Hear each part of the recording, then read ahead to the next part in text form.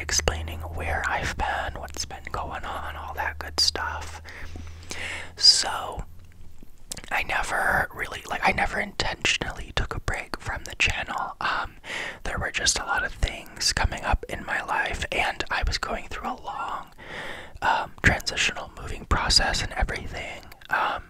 Because when I was moving out of my last apartment, I didn't have like a new place to live yet, like set up. So, and I was still kind of deciding where I wanted to go next. I knew I wanted to bounce out of Atlanta, but I didn't exactly know where I wanted to go. So, then I decided, then what happened was my sister offered for me to stay at her place, in that time before I, decided where I was gonna go, which was really nice and really great. She lives in a house with her boyfriend and her, other roommate. They both have like another roommate, so there's 3 of them total, and they have an extra spare guest bedroom, so that's where I was staying, and they were very nice to let me stay there rent-free, so I could save up some money for my move and everything. Oh, and then I got in like this obnoxious car accident. Luckily, no one was hurt or anything, so it was, by that measure already like a minor accident, but really the headache came from the insurance company and the car shop that was working on my car. They took 8 weeks for a repair that should have only taken like 1 to 2. And it's because they kept deciding that it was totaled and then deciding it was not totaled, and it was this whole like crazy thing, and the insurance agent would tell me one thing, but the guy at the car shop would tell me something else. So I'm sure other people can relate to this. Accidents are never fun, whether or not, like, whether or not you have to pay some sort of citation if you're at fault, or even if you're not at fault in the accident. By law, like, there are still headaches and still things to go through. So, luckily this particular accident, I was not at fault, but I have been at fault for once in the past, so I'm not gonna, like, be on some high horse about that or anything. But yeah, so it always sucks no matter what, but it especially sucks when you have a citation to pay as well, and a court date and all that stuff. So anyways, I guess I can also, like, sidestep here, give you a little bit of info on, like, what you're actually seeing. I just noticed I haven't acknowledged that yet. So I'm doing a voiceover right now. I am not actually driving with this mic right now. This is me driving, though, and my car. I got a dash cam, so I'm really excited because now I'm going to be able to do a bunch of driving videos. And I guess I haven't even gotten to, like, where I am out here. But you know what? We'll keep that a mystery for the moment being. I will get into that. But let me talk about what you're seeing. So right now I am driving into what are called the Book Cliffs. Well, the kind of front wall of it is called the Book Cliffs. And that, the Book Cliffs really can be seen towering over from western Colorado into eastern Utah, so it spans, like, all of that kind of the northern part of the states. And it's where you meet the edge of this shale basin, where it's called the Mancos Shale, and it's a layer of the Colorado Plateau. So where I'm driving right now are the layers that are piling on top of the Mancos Shale, and it's called the Rowan Plateau, and it is the highest part of the Colorado Plateau. So I've also not really given much context for why I'm even going into this, so I've also become really into geology lately, and I've learned a lot about specifically the geology of the Colorado Plateau region, which, if you're unaware, that is what encircles the 4 corners of Colorado, Utah, Arizona, and New Mexico. And the Navajo Nation is also centered right around there, within the Colorado Plateau, on like the southern part of it. But yeah, so anyways, it spans those 4 states, and so most of it is in Utah, though. Like, I think the largest chunk of it. But anyways, the part I am driving through right now, well, I as it says on August 13th, but the date was wrong. I had to change that. I also took off the date for like when I started making new videos, because I already have some more of these that'll be coming out soon. Anyways, I am like really scrambled and scattered, but that's on brand for me. But yeah, so really what is special about the Colorado Plateau is that it through all of its, like, you know, distortions and uplift that has happened in the region, because the Colorado Plateau is situated right between the main heart of the Rocky Mountains in central Colorado and down into northern New Mexico. And then on the western side, there's another smaller range of mountains, which, you know, sometimes is considered to be kind of another branch of the Rockies, but really it was a part of another geological event that happened. And it's called the Sevier Orogeny, and that's what formed the mountains that are in Utah, that go kind of like vertical, the Wasatch Mountain Range. And so yeah, those are kind of like the borders on either side of the plateau. And those mountains had lots of distortion, and, you know, they're uplifted and bent, and the sediments are either bent out of recognition, or there's volcanic flows that covered them, like volcanic basalt flows. Interestingly enough, there's actually this place called Grand Mesa, which includes a lot of the same sediments as you're seeing in this video, because they're the very higher parts of the plateau.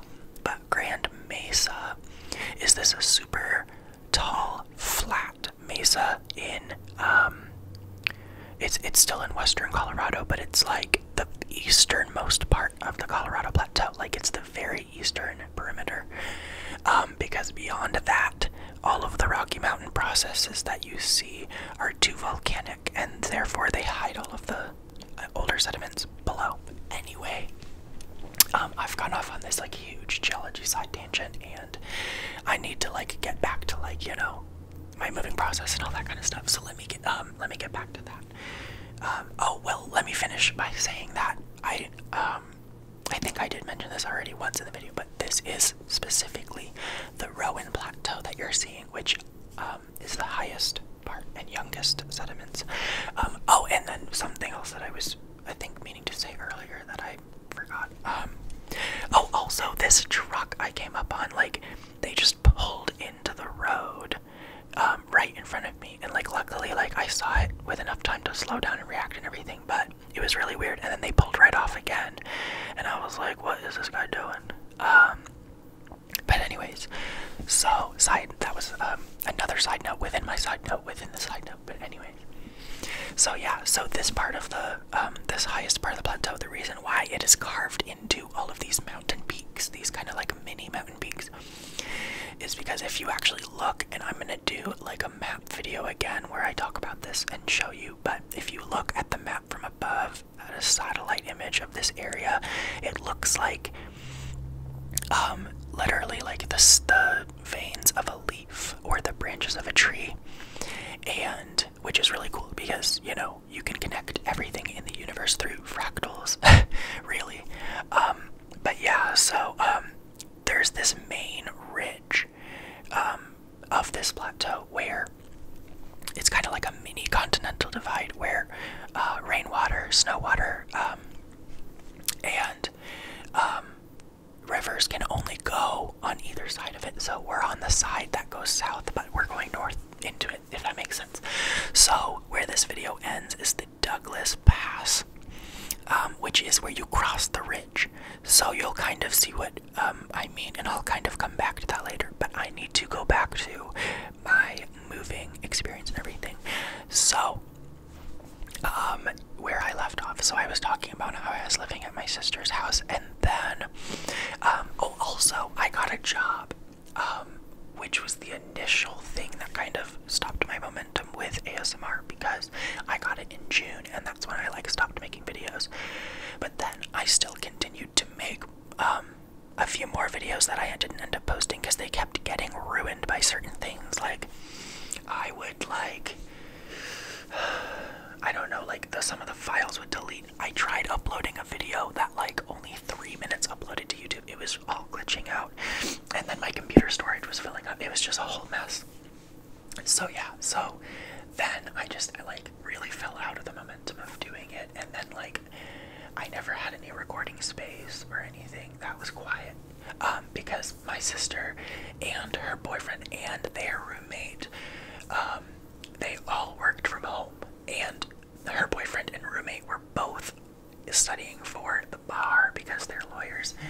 So it was like, there just was never quiet time, which was totally fine because like that wasn't my space. Obviously, I was like an invader there. So you know, I'm not gonna blame them for like living their life in their own place.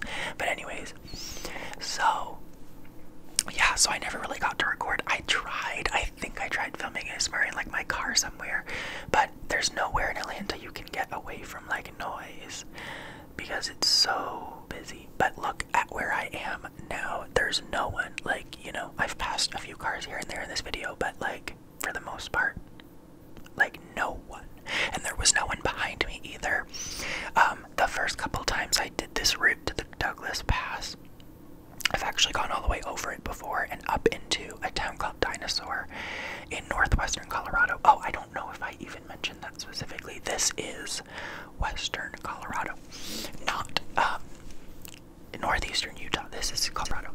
A lot of these sediments are actually found in northeastern Utah as well, south of the Uinta mountain range, which is the really weird horizontal mountain range in northeastern Utah. If you look at a map or a terrain map of it, it's an anomaly because it sticks out amongst the other mountain ranges in the west are all semi-vertical, according to the way the U.S. is oriented now.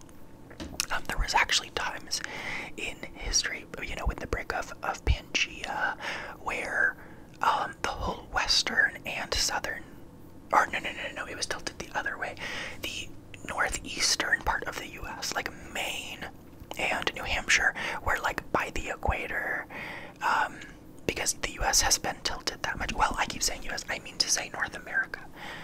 Excuse me for my U.S. bias. But anyways, the reason why I keep picturing it as the U.S. is because the geology book I've been studying keeps showing like superimposed images of the U.S. shape over like the way it would have looked in history and the way it was twisted and stuff. So that's why I keep thinking to say that. But really, it's all about North America, the continent, which is made of multiple, like, I guess you could say proto-continents, but that's not necessarily like the geological term that's accepted. I think there's Craton is like one of the examples, but I'm not super sure about that, so don't take me up on that. But I will be doing like well-informed geology videos at some point, where I will be like referring to that book and maybe reading some stuff about it, showing you guys some stratigraphic charts. There was another weirdo just like off on the side of the road, pointed the wrong way. I don't know why these truckers are like, let's just like chill on the snow. I would never want to pull onto snow like that, because I would be afraid of how would I get myself out of it if I got stuck. But anyways, those big trucks with big tires don't have to worry about those things like I do though. My car now is better than the one. Sorry about that if you're noticing that the audio keeps cutting out. It's because my mic keeps like just shutting off, like it just will stop recording. It's really weird. But yeah, I'm using this new like USB device where you can plug in multiple USB outlets and then it filters it all into like one. So that might be screwing it up because I'm using my Blue Yeti right now, of course. And so yeah, but I did get a new mic that is better quality for, primarily I got that for like my music, to record some better acoustic stuff. But this mic I'm gonna continue using mostly for ASMR because the Blue Yeti really is like an icon of ASMR, let's be honest here. But the exciting thing is that now I can use this and that other mic together to do binaural videos as well, which binaural has kind of fallen out of like the main sphere of ASMR, I feel like, because, like, I mean, Blue Yetis can't technically do binaural, but they have a setting where you can, like, split the audio into stereo, I guess, and, like, then make it binaural. But really the only way to do, like, a true binaural is to use 2 different mic sources that are on 2 different sides, and a lot of people used to do that a lot. Binaural was, like, in every ASMR title for, like, a long time, but I've just kind of realized that that's really not been a thing for a long time. And I think what that comes down to is because it's because of the rise in, like, lo-fi ASMR, and it being just more accessible to people who don't have the, you know, means to get, like, a billion mics, you know. And I think that's a good thing. I actually really have enjoyed that trend in ASMR when lo-fi became big and people just, like, doing hand movements and personal attention triggers became, like, really big. And that became the main sphere of ASMR I became attracted to as well. Like, really, my you know, perspective on this comes from the fact that I put myself into being surrounded by only those types of ASMRs. But anyways, but still, I do think that was, like, still a movement in ASMR, anyway. And but yeah, so I think that is why, is that it's, like, a lot of people use, like, Apple mics, or they use just one Blue Yeti, and people are just not focused on doing the binaural thing anymore. I still do really find binaural whispering to be, like, really nice. Like, I still really like it, but I don't necessarily, like, miss it enough to be, like, upset that it's less common, I guess is what I'm trying to say. But anyways, so yeah, just something that I've kind of noticed. But yeah, I'm surprised at how long this is, because I'm like, how am I not up at the pass already? In, like, the drive. But yeah, I mean, I think I'm starting to head towards the ascent. I was stopped paying attention to the video when I was going on that spiel about ASMR, but I think, yep, you see that switchback sign? That means there's gonna be a big curve coming up. I actually really like this format of recording. I've never tried something like this before, where I do a ASMR voiceover of a video, like, as I'm watching the video. This is really cool. I actually learned how to do this type of, like, music editing over a video. Wow, that, like, my windshield is looking crusty when you see, like, the sunlight shine on it. Oh, that is, like, awful. I actually bought Windex for this purpose so that I can, like, clean my windshield, and so I can wipe off the lens every time I start filming.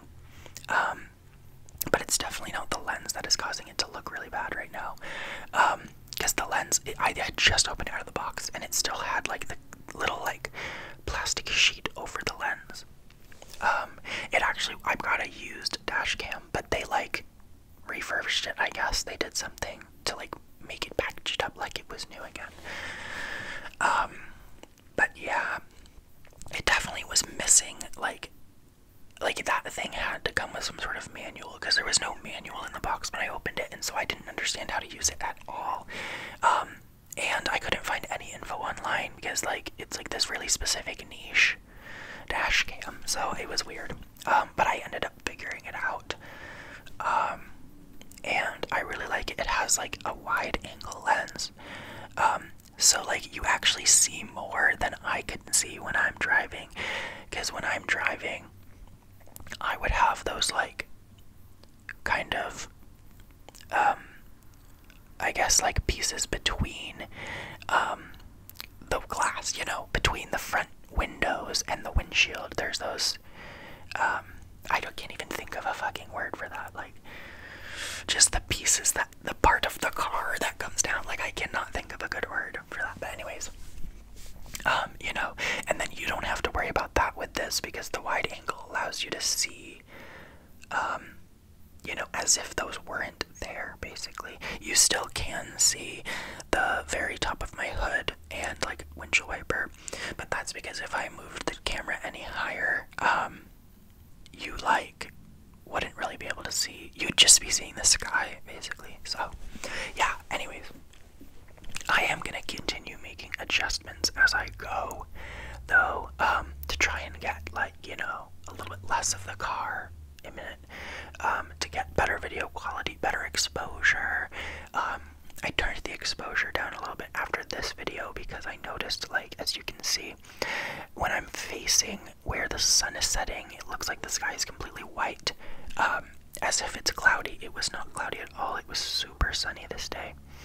But the sun was setting behind those mountains, so that's why the exposure was like really being overloaded.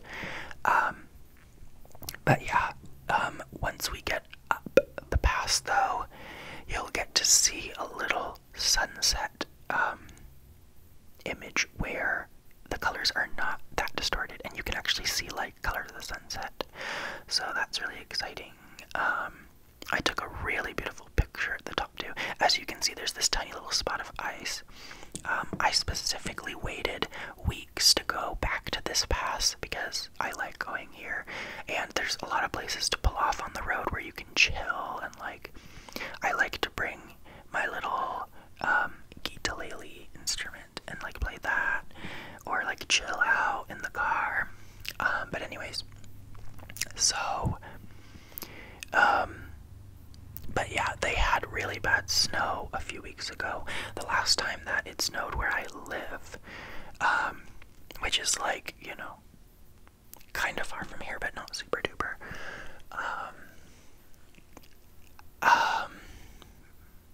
Oh shit, what was I saying?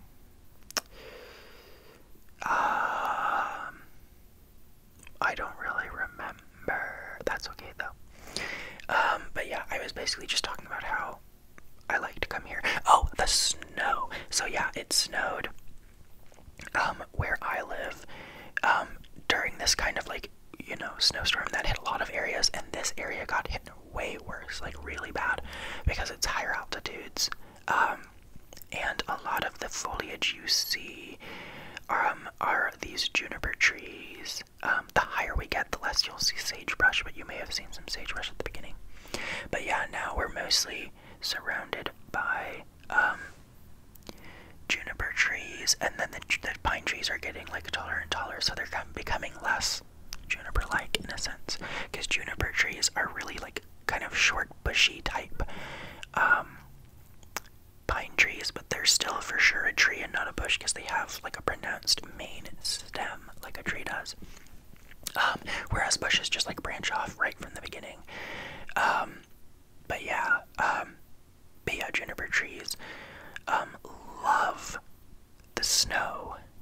So they live in these higher altitude areas where there's snow but not much rain, because west of the Rockies, in most of these basins out here, and in the mountains, there's a lot of high pressure areas that, because, you know, higher mountains, higher altitude, you're in areas of higher pressure. So what that means for weather is that it actually repels a lot of rain and rainstorms in the summer and warmer months. So it's really dry here, and it's semi-arid in a desert, like a semi-desert, that's why it's called the steppes, which are also called high desert. But steppe is like the proper term for it, like the geobiological term is steppe, which is semi-desert, but it's always like high basins that have been like uplifted in between mountains, and then the mountains themselves, they all have very high pressure, like I said. So anyways, the only precipitation they really get en masse in these areas is the snow in the winter. So that's what a lot of the foliage here lives off of, is like winter snow, but not much rain. So the plants here aren't like, you know, they can live without rain basically, but not like without moisture at all. Well, obviously, because no life can, so that was kind of stupid to say, but you get my point, hopefully. But yeah, when you're far away, all these juniper trees on the mountains really look like, it looks like there's an upper like black layer of sediment on these mountains when you're far away. closer and you realize it's just these trees that darken the way it looks from far away. But yeah, we're right about to reach the pass. We're here. As you can see, this is the end of the river valley. So we're now crossing this main ridge, and then I'm going to pull into this little, really convenient pullover that's huge. Actually, I don't know why I said little. It's covered in ice and snow right now, which is kind of horrifying because I was like, if I turn off of this too quickly, I could slide off the cliff, but you know, that's okay. But yeah, I am going to do a 360 for you guys here so that you can see that it's the top of the mountain ridge.